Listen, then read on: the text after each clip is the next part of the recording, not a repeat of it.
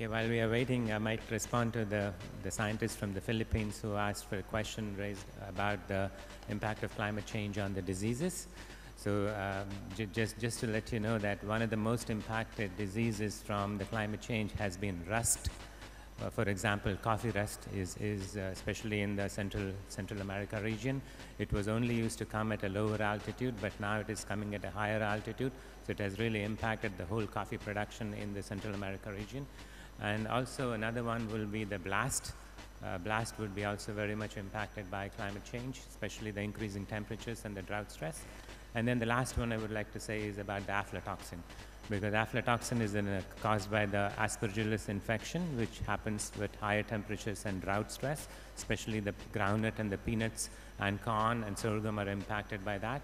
So those three are the classic examples globally which has impacted the climate change, particularly the high temperatures and the drought stress has impacted. But of course, you also know that under climate change, the intensity of the rainfall is going to be high, the humidity will be high, so that with the higher humidity, you'll also see a lot of other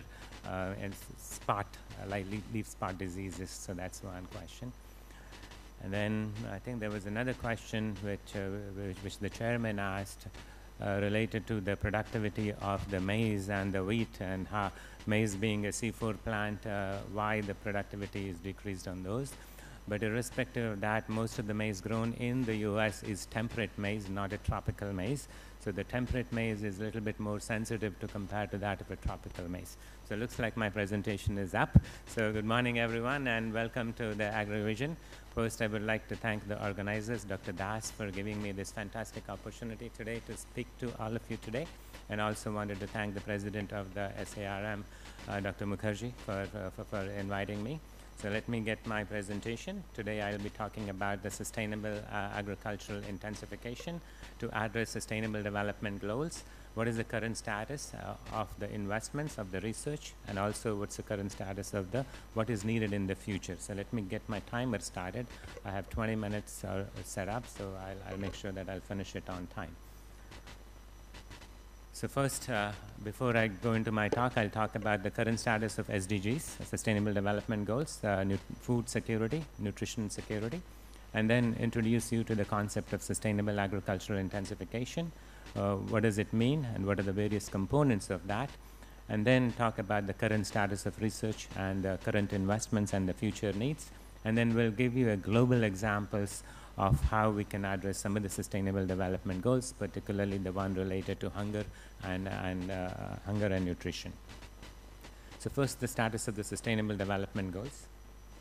So these are those of you, especially for the students who may not be aware of this. So sustainable development goals is the continuation of a Millennium Development Goals. So after the Millennium Development Goals were completed, then in 2015 the Sustainable Development Goals were initiated, and they have to be achieved by 2030. So we are already halfway through. So there are 17 Sustainable Development Goals which are listed here in this in this slide. Just focusing the first two. One is no poverty, and then zero hunger. Those are the primarily ones which you are looking at. And this year, last year, 2023, in July, there was a whole report which came out to tell us what is the status. We started them in 2015, halfway through. Where are we in terms of these 17 Sustainable Development Goals? Unfortunately, as you can see from the figure on the right here, so only 15% of the Sustainable Development Goals we are on track. Whereas in the rest of the 48%, we are moderately and severely off track, and then 37% are stagnated or regression. So if we go at this pace, we will not be able to meet any of the Sustainable Development Goals. It's unfortunate to say that, unless we really make a rapid change in the way we look at it and how we invest it and how we move forward in that direction. So midway through, only 15% has been reached. And then, okay, of those 17 Sustainable Development Goals, that was the overall combination of all 17 goals. Now, where are we at each of those development goals? This is a visual which gives you all the development goals on the left-hand side, and the green ones are on track, the yellow ones are fair progress, the red ones are stagnated, and then the gray ones are insufficient data.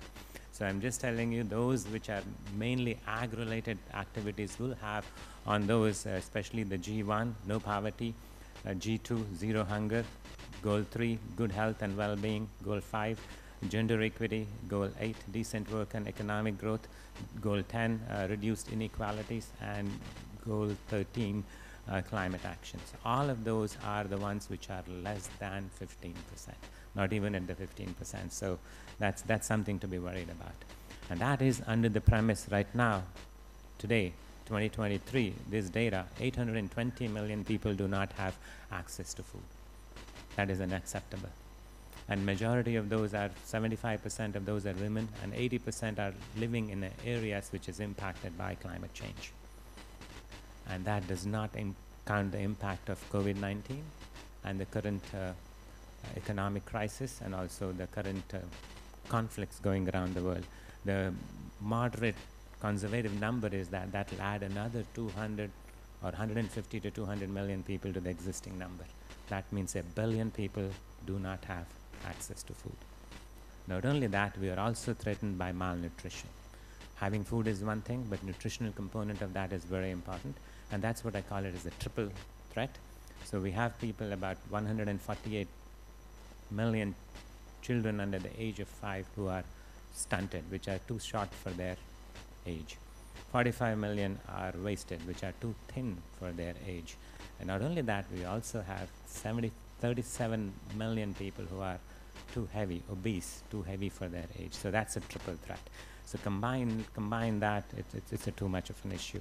And if you look at the micronutrient deficiency, the zinc and the iron, 2 billion people are malnourished in terms of micronutrient deficiencies. That is also unacceptable.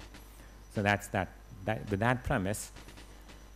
So now, the concept of sustainable agricultural intensification. So the whole concept here, the goal is to provide access to safe, nutritious, healthy food at all times to all people from existing farmland without damaging our natural resources and ecosystem health. So that's some concept of sustainable agricultural intensification, because we have issues with food and nutritional security, but we don't have more land to bring into agriculture without devastating our forests. So we have to produce more from less or from existing farmland.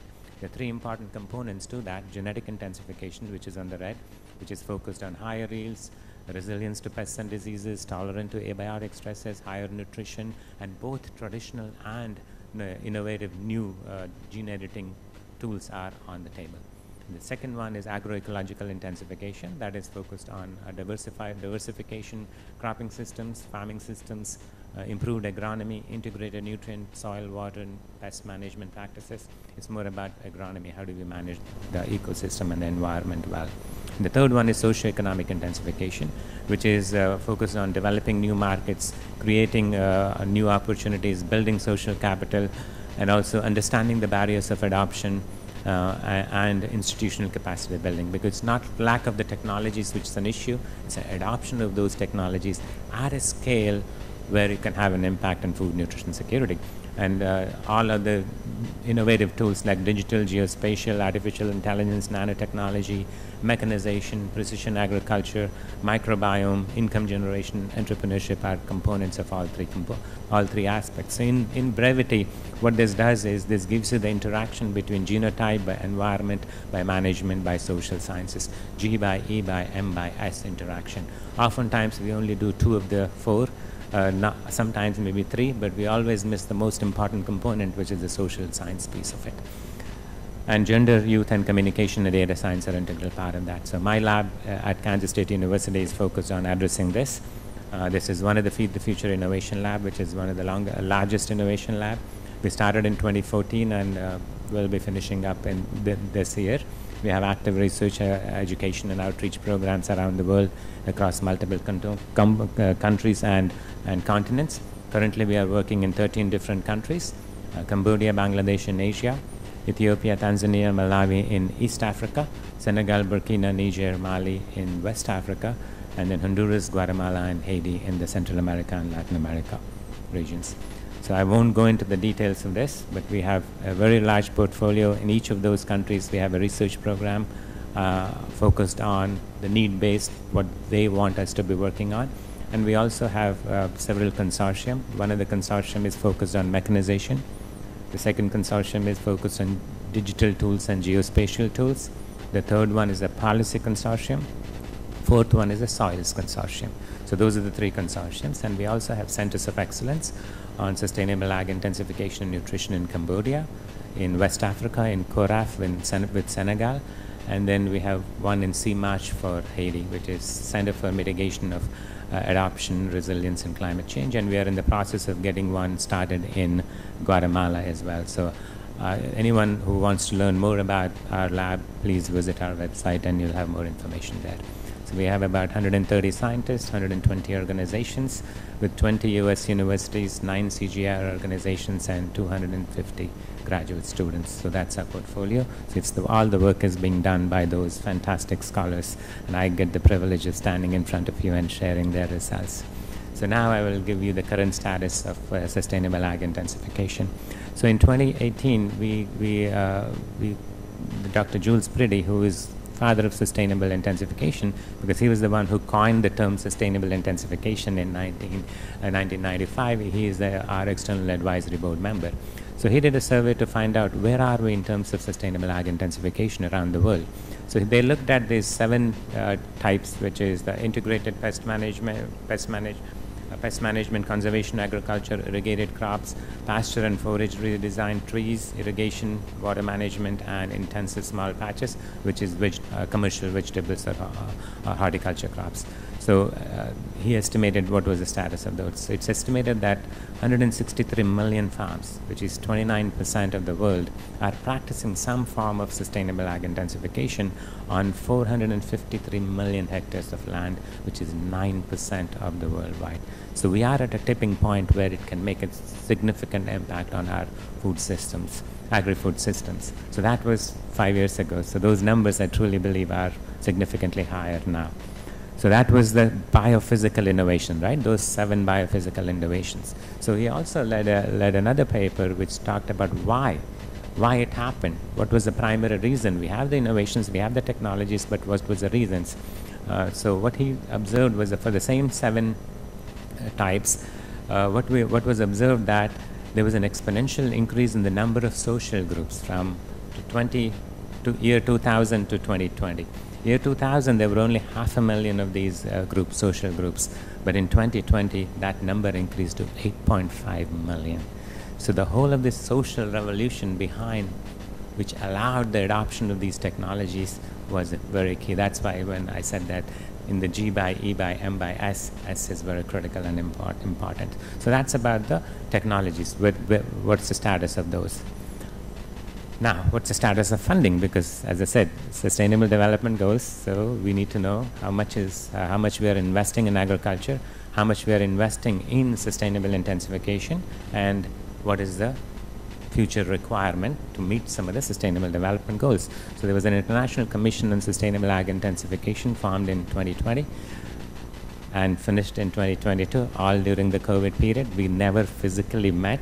Entire commission ran online. So that's one of the adjustments we made because of the COVID-19 issue. I was very privileged to be part of this commission, and I chaired a couple of programs there.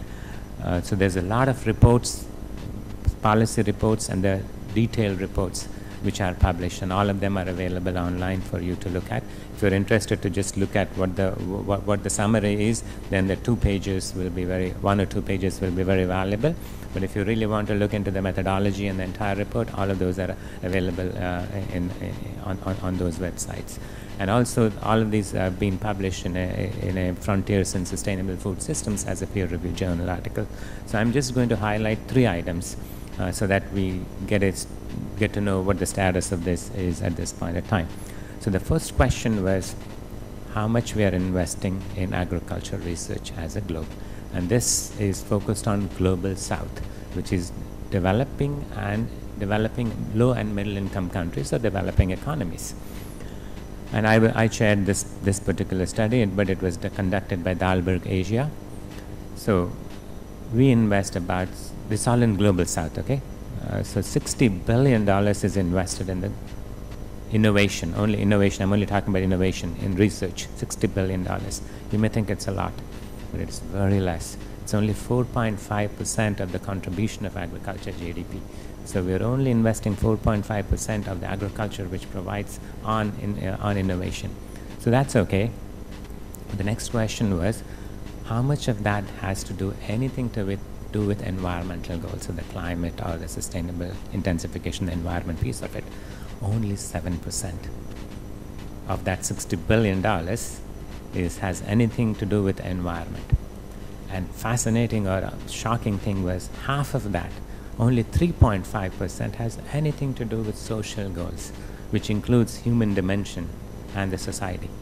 So with that type of investments, how can we meet sustainable development goals? So that's what the current status was at.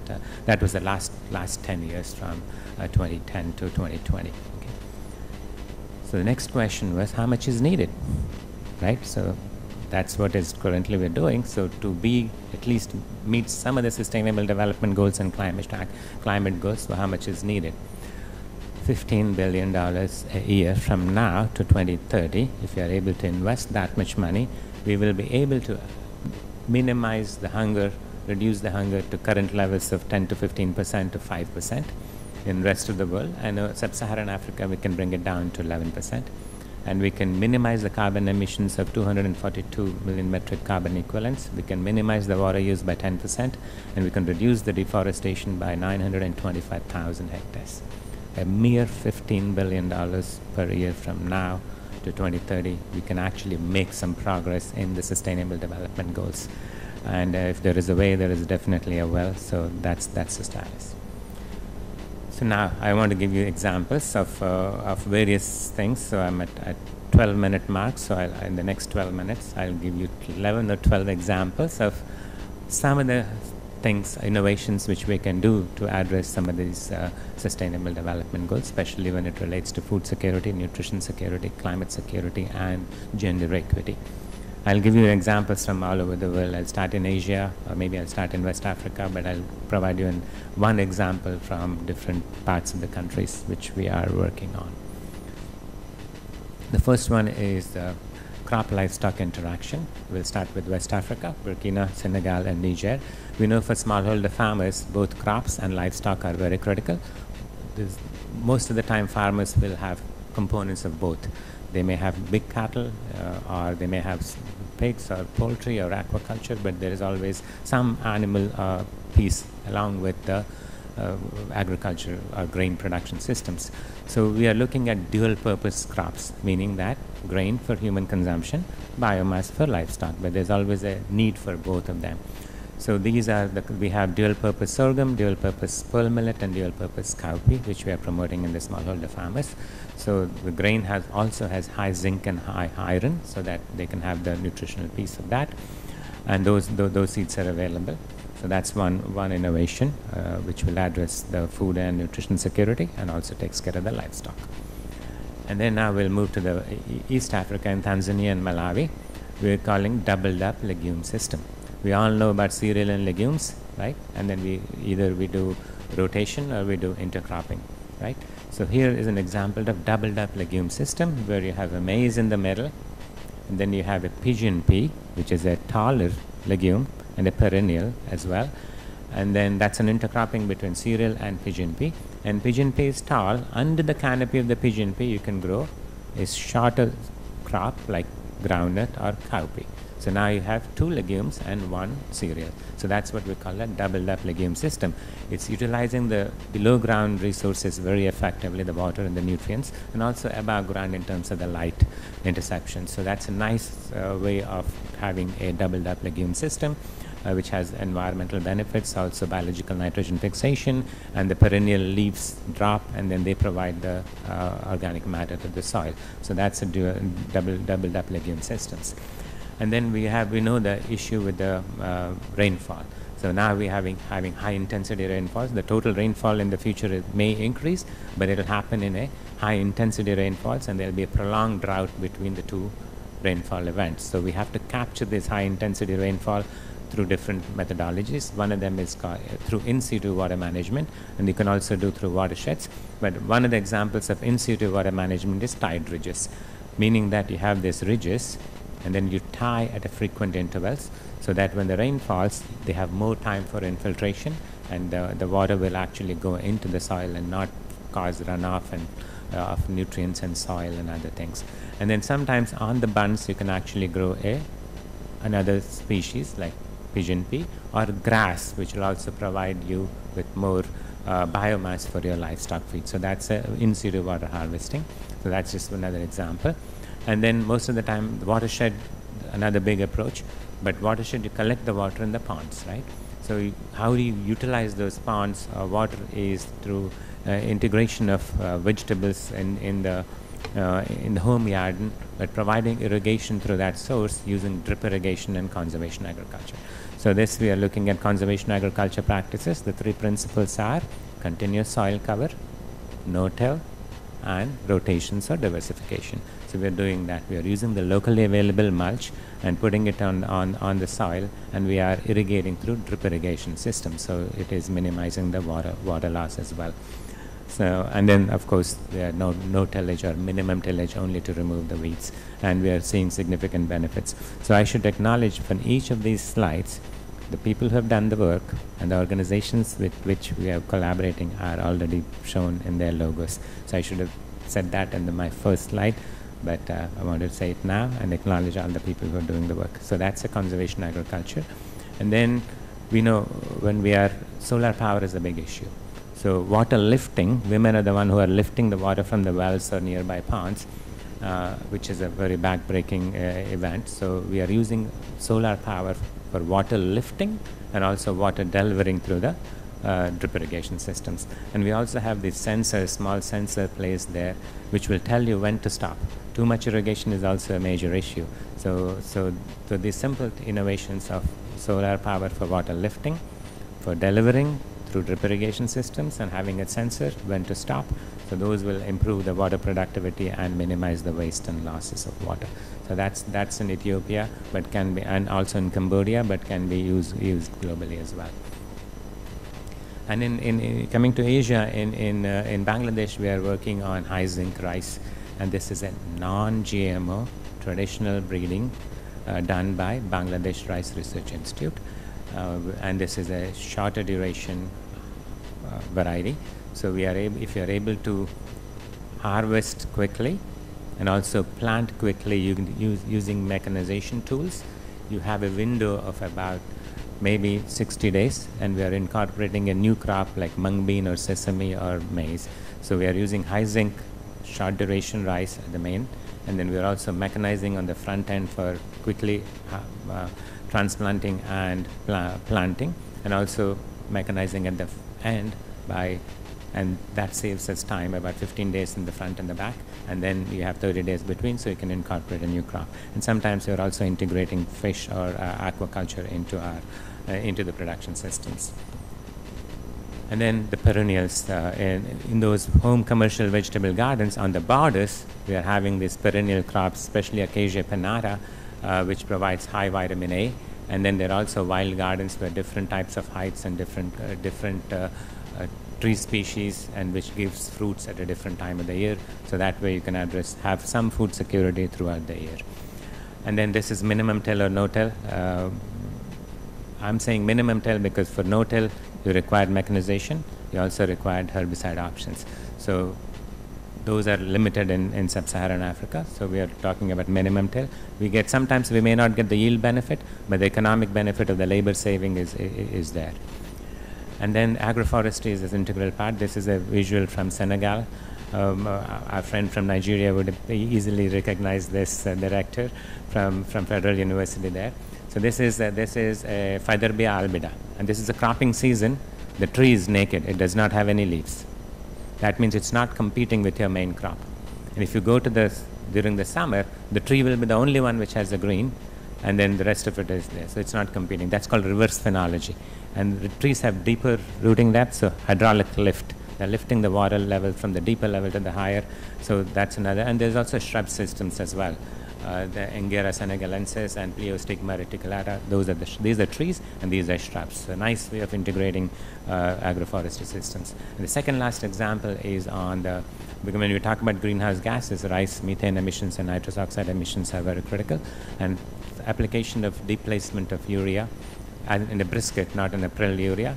So that will minimize the losses of nitrous oxide losses as well. And then putting it by hand at a place is very complicated. So there's a mechanized application of the displacement of fertilizer. Urea is there. And the last example I would like to give is in the pest management. So we typically use chemicals for pest management, but here's a technology developed from ICPA, which is called push and pull technology. So you have this maize as a main crop, and stem borer is your insect. You have intercrop of desmodium, which produces volatiles which will repel the pest from the main crop. And on the borders, you have Napier grass, which will attract the stem borer. So that way it's called push and pull. There are several examples which will follow this type of, and this is primarily because of the volatiles which these crops are producing. So that was my last example. So I'm at almost 20-minute mark. So in conclusion, sustainable intensification provides multiple options and a holistic solution to address food, nutrition, climate, water, and energy security.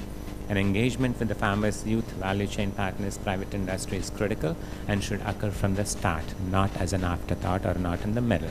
And understanding the social networks and barriers are equally important rather than coming up with new innovations to remove the barriers of adoption. And focus should be on the creating enabling environment for scaling and innovation of technologies, and for this interdisciplinary research and collaboration is critical and needed. Multiple disciplines going beyond biophysical sciences into social sciences, and better linkages of agriculture. We should promote agriculture as nutrition, agriculture as health, agriculture as food, agriculture as business, agriculture as technology. So that should be articulated very well. And then there is urgent need to increase the investments in innovation, building social capital, human resources, institutional capacity, and scaling to meet the sustainable development goals. With that, I would like to thank my team here who does all the great work, and then also would like to thank the organizers once again and the SARM for giving me this fantastic opportunity. Sarve Jana Sukhino Bhavantu. Jai Hind. So I'm at 22-minute mark, so I don't know if there's time for questions or not. Yeah. I'll be glad to take any questions you might have. Jai Hind. Jai Hind, yeah. Okay. Please identify yourself, briefly your name, and then ask the question. Hi, I'm Professor Om Prakash Dhankar from the University of Massachusetts Amherst, USA. And Dr. Vara Prasad, thank you very much for such a broader aspects of the entire agriculture system, climate change and adaptation. My question to you is about the Bangladesh, the short-term, short duration rice and high zinc and iron. So Bangladesh is is highly affected by the arsenic in rice, especially arsenic in rice, because of the underground water contamination. They're irrigating that. Has your team checked that arsenic in those high arsenic and zinc, because arsenic and iron directly interact on the soil, on the root system, and high iron in the soil can prevent the arsenic uptake, or less iron can increase the arsenic uptake. Thank you very much for that very important question, Dr. Om Prakash. We have not checked the arsenic concentrations in the grain or in the plant in these varieties which are being produced in the coastal communities. And you're absolutely right that our work is in the coastal zone and the polder communities where there is arsenic issues because of the ground of the soil itself is arsenic, and then also irrigation and the pollutants as well is an issue. So that we'll make sure that I'll inform that to our partners, and we'll measure the arsenic concentration in the grain and see if there is an issues. But there is also issues with acidity, and which has related to the iron as well, low iron and then also high iron, both ends rice. So that's a very important point. And then on the extension on that one is when you said that with the short duration rice there is a window of 60 days. So they are putting a short duration like a legume or something. Yeah, legume or vegetables or... And that's also another risk, food safety risk in That's that right. one is because more arsenic built up during the rice growth of the repeated irrigation, then the legumes will pick up that arsenic as well. Absolutely, absolutely. Arsenic is a huge issue, heavy metals in entire country of Bangladesh. So that's a great question, yeah. An important question as well. Any other question? Yes, there's a question about that. Yeah, please, can you please pass the microphone to her?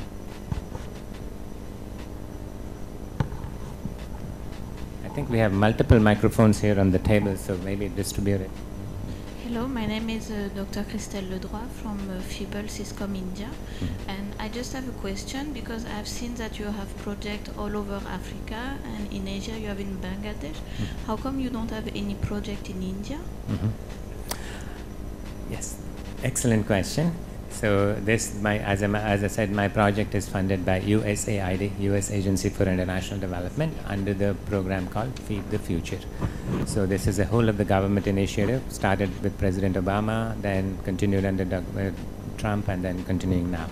So at that time, they've identified 21 countries around the world based on food security, nutrition security, need, and the governance. So those are the 4 criteria. There are others, but those are the 4 important criteria to identify or pick a country. So India is the 5th largest economy in the world, and it is a rich nation. It's a distribution of the wealth is an issue. So at that point of time, through this Feed the Future program, India did not qualify, is not as poor enough to, and we don't want to be in that condition at all.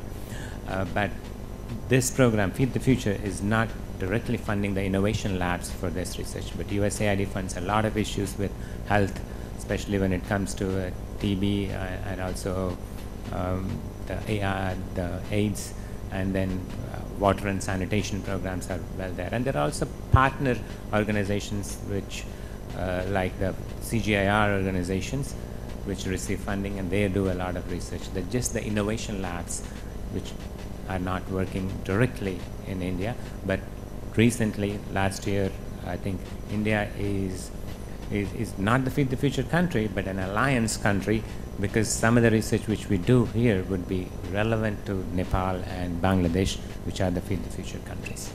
Good question. So that's my response.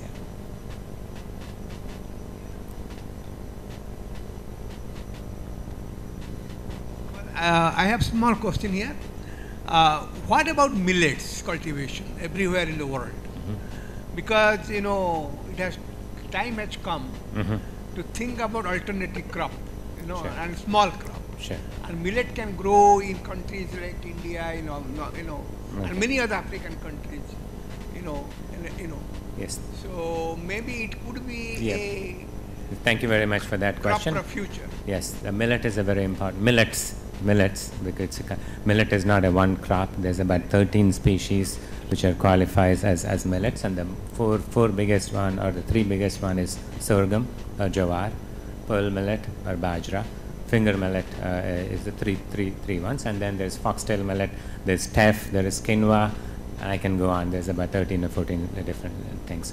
International Year of Millets was celebrated last year, 2023, under the leadership of India, supported by 9 other countries, and then it's a very good initiative.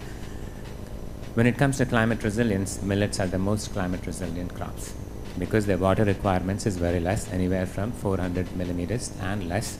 So that's wherever there is drought and opportunity, millets are a very good source of crop there. They're also very short duration. There's a lot of diversity. We just look at sorghum, 45,000 accessions, just one crop.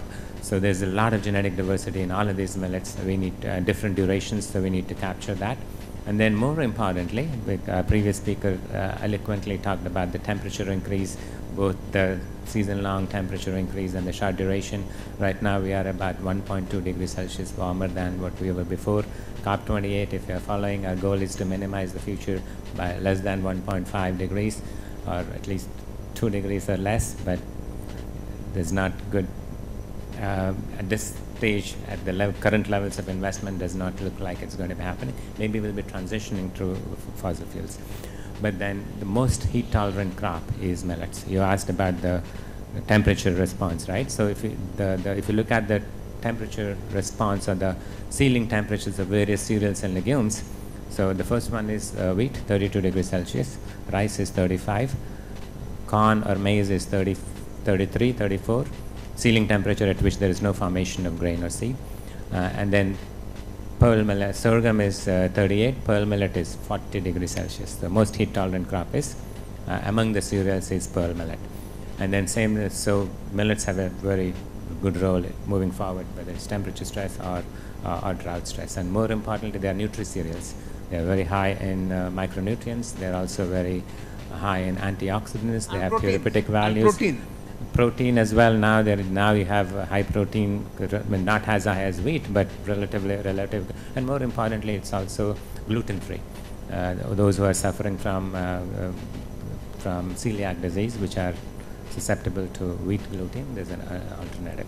So I truly believe that in future millets will be the climate resilient crops, but we need to recognize one thing, especially with our friends in Africa and a lot of us in India.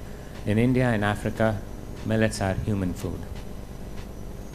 Majority of the millets, sorghum or pearl millet, is consumed as a human food. Rest of the world, are in developed nations like in Australia and especially in US, it's all livestock feed. Grain is fed to livestock. So I was shocked when I went to when I come from India and South India, from Andhra Pradesh and Telangana. When I took this position in Kansas, I never thought that you could feed the grain to the livestock. I thought it would be human food, but 85% of the grain sorghum is for livestock, 15% is for biofuels now, very few targeted human. But that is going to change because of the current projection of millets as a nutri-cereals. And if many of us, how many of you know quinoa? Raise your hand. Quinoa. Quinoa is a crop, right? So 10 years, 15 years ago, I never knew about anything about quinoa. But quinoa crashed through the market, became the health and innovative food. And I truly believe that millets will be the next quinoa. And if you look at quinoa, 2014 or 2013, don't quote me on this, 2013 or 2014 was celebrated as an International Year of Quinoa. It took 10 years, and then it's a lot of investments, so I hope that next future will be the millets will really be the nutri-cereals and also climate-resilient cereals. Thank you, Dr. Long Prasad. answer, sorry. Thank you, Dr. Prasad, for excellent lecture.